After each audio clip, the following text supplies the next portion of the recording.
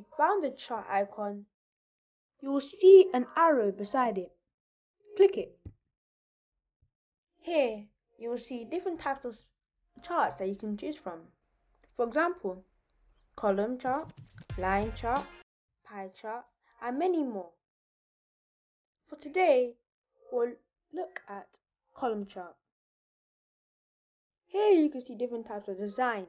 For example, cluster column, stacked column, 100% stacked column, 3D cluster column, 3D stacked column, and many more. For today, I will use cluster column. Once you found it, double click it. After that, you will see Excel. What you need to do is you need to minimize it. What you do is you make your arrow go to the corner of the Excel page.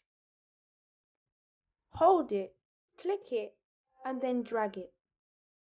Make sure it's small enough so that you can still type on it, but you'll still be able to see it. After you've done that, drag it to the corner.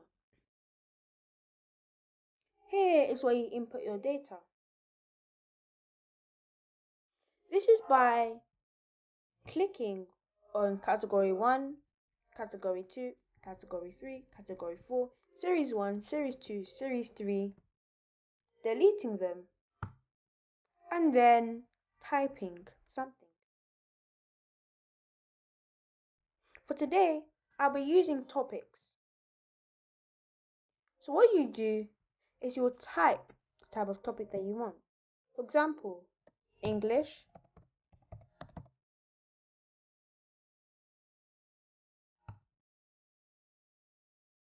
maths, science, and history. Once you've done that, you can also change the series 1, series 2, and series 3 by clicking it again and then deleting it. After that, what you'll do is click it again and start typing. For example, first group.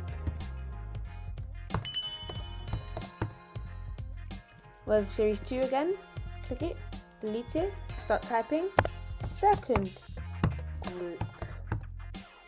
And then for the last one, click it, delete it, and then start typing, third group. You can also change the data that's put in it. For example, the first group, only 10 people can like English, so you type 10. Once you've done that, click enter, and you see the chart has changed. For maths, maybe 5 people. Enter. Science, 4 people, and history, let's say 11 people. Once you've done that, you can also do it to the second and third group. After you've done, click the minimize button, which is on the left hand corner. Once you've clicked it, you will see chart design. Below it, you'll see different types of charts that you can choose from. If you'd like to change your chart design, click a design. For example, this design. I'll click it, and then it will change to that design, or this design, or this design, or this design. Any design that you like. After that, you can also change the color of your chart. What you have to do is click change colors.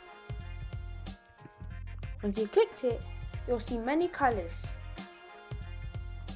For example, if you want to have a green, blue, yellow design, you click it and it will change to green, blue, yellow. If you want to have maybe a orange, yellow, green design, you click it and it'll change to orange, yellow, green. But if you just want simple colors, for example, blue, dark blue, and an even lighter blue, you click it. And it will change to dark blue, slightly dark blue, and an even lighter blue. If you would like to switch the column from first group and English, Maths, Science, History group, you will have to click Switch Column/Row. This will only work on column charts, not pie charts, but it also works on line charts. Once you've clicked it, as you can see, it will change from first, second, third group from being the bottom to being the top. And English, Maths, Science and History from the top will go to the bottom. And finally, if you want to change your chart type, move your cursor all the way to the chart type icon, and beside it you'll see an arrow. Click it. There you'll see many types of charts, for example, line chart, pie chart, combo chart, waterfall chart, map chart, XY scatter chart, statistical charts, and many more. For example, if I was going to change my chart to a line chart, I'll click it. And after that, I'll see the first type of chart that I can put it in, the second type of chart, which is stacked line, the third 100% stacked line, the fourth line with markers, the fifth stacked line with markers, the sixth 100% stacked line with markers, and so on. For this presentation, I'll use line.